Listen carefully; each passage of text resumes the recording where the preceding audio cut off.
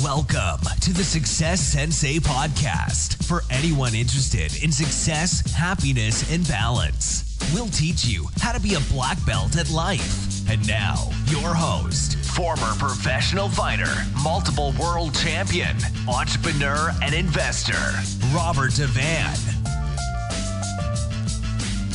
Bowing in. This is Robert Devane, the Success Sensei, helping you to win at life one kick and punch at a time. Episode 242. This is your biggest and toughest opponent.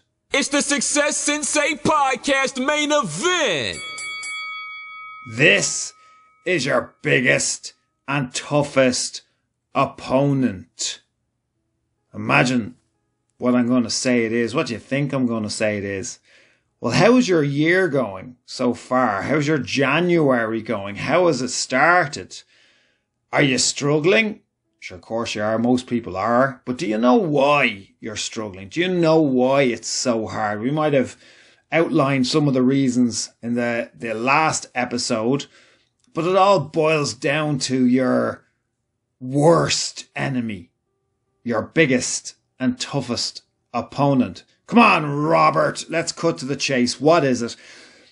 It's this thing that everybody suffers from. And if you're denying it, then you're in denial. And it is, the answer, drum roll, distraction. You are being distracted constantly. Do you even realize the level of distraction in your life? If you've listened to me tell you that your biggest and your toughest opponent, your worst enemy is distraction, and you've just rolled your eyes or you've just thought, is that it?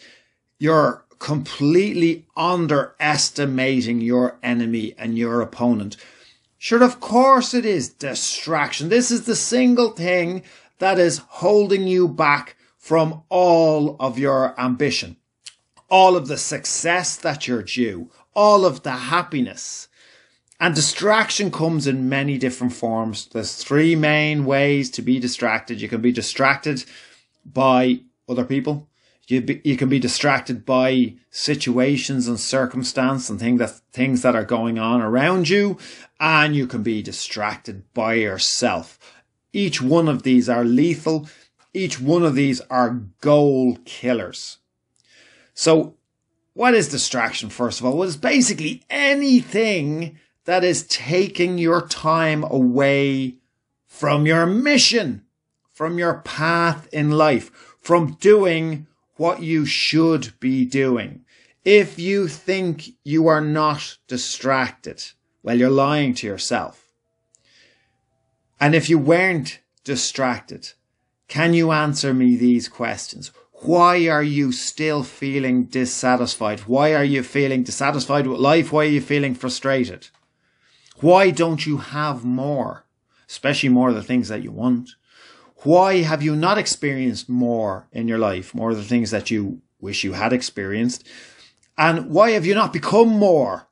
Why are you not even more higher evolved in your own visions of yourself? Well, the answer to all of those questions, as harsh as they may be, is you're being distracted and you're letting too much distraction be a part of your life. It's attacking your focus, and your focus and your concentration are being attacked purposefully, sometimes accidentally, but either way, it's like a bus crashing into you and killing you. If the bus crashed into you on purpose, or the bus crashed into you by accident, either way is irrelevant, because in both scenarios, you're still dead. So attacking your focus, whether by accident or on purpose, and it is on purpose the majority of the time, is irrelevant. There are so many different things attacking your concentration, your focus, and basically distracting you. And they are mainstream media, social media, entertainment in general, negative addictions. And I've said negative addictions because there are positive addictions. There can be positive addictions that are a part of your goals, i.e. what's the most common? What are you talking about, Robert? Training, physical activity. You can make your sport or your pastime or, your hobby or even your work life, and you can make that, you can be passionate about it so much so that it is an addiction. You're replacing negative addictions with a positive addiction. Well, I don't want to go too far off that, but what else is it? Who else are attacking your focus and distracting you? Well, time wasters and energy zappers, people that waste your time and people that just want to use up all your productive energy that should have been used on other things. So first of all, let's go through them. Media, social media and entertainment. These people involved in media, social media and entertainment spend billions, yes, billions to distract you. They spend billions researching, billions putting stuff together specifically with the objective of distracting you. What's a massive distraction? Well, a really obvious one is Netflix. If you are not chasing your dreams in the evening, if you are, when 5 o'clock rolls around, if you are settling on that sofa to watch hours of Netflix every evening, well, then you are being massively distracted and you are absolutely selling yourself short. I'm not against Netflix. Little bit of distraction can be relaxing, can help you with recharge your batteries, and you can use a little bit of downtime that you're not going to be productive. Absolutely. But that is it. A little bit. What is a little bit? I guarantee you, it's not the massive bit that most people are using to distract themselves. So speaking of distracting yourself, doing things instead of the things you should be doing. So making poor choices over the long term. Procrastinating. A procrastination leads to massive future regret. You need to be disciplined in order to delay gratification and to concentrate on, what's good for you. Delay that instant gratification. Just because something feels good initially in the moment, like watching, your show, or watching or binge watching, which we're all being encouraged to do. That was never a term that we used previous to Netflix, I suppose, and box set. Sounds like I'm attacking Netflix. I have a Netflix account, by the way. But I absolutely would, God, it'd be very rare to binge watch something. And I'm no saint. I have my downtime. But this is it. Downtime when you couldn't possibly have been productive, as opposed to using your productive energy and your productive time. Because all that's going to happen later on in life is you're going to have a level of frustration. You're going to have a hollowness, an emptiness. You're going to have a horrible guilt that you could have done more, that you should have done more, and a horrible regret. Let that fear of regret drive you to do more of the things that you should be doing. So delay that instant gratification for larger future life satisfaction. People, by the way, some people are some of the worst distractions. They will absolutely distract you and waste as much time and waste as much energy.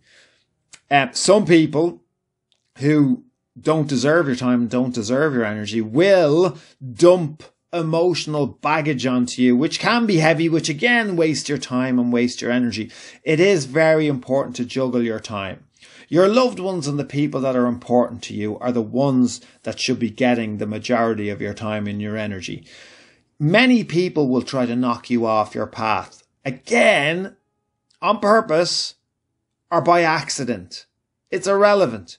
They're still doing it to you. They're still wasting your time. They're still wasting your energy. They might even be wasting your finances, and they're taking away from your mission and your goal. You have to ruthlessly filter people from your life that don't deserve to be a part of your mission. Now, this is a massive subject in and of itself. Frenemies, competitors, anyone masquerading as wanting the best for you and they actually don't. Time wasters, energy zappers. There's should be lots of space in your heart for, love for all the people that are important to you.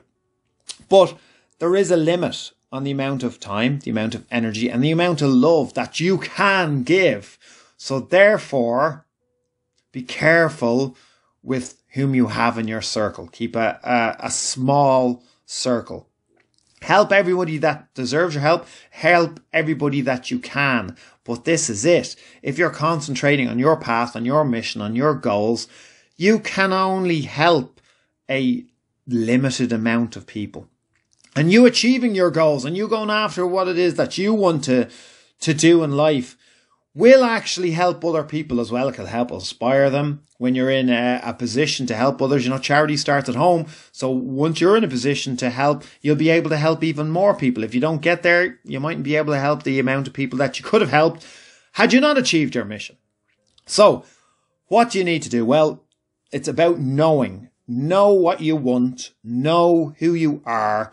Know what you have to do. Know your potential distractions. Know the environment and conditions you need to succeed.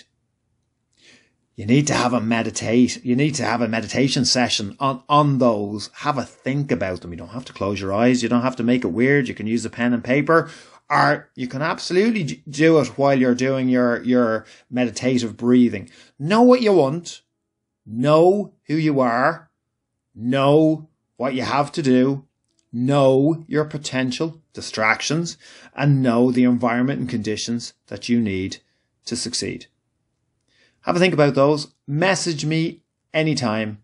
Thank you for listening. I'm Robert Devane, the Success Sensei. Life is a fight you can enjoy and win. Bowing out. This has been the Success Sensei, fighting the winning fight. So add us, subscribe, like, and comment. Keep those hands up and keep moving forward.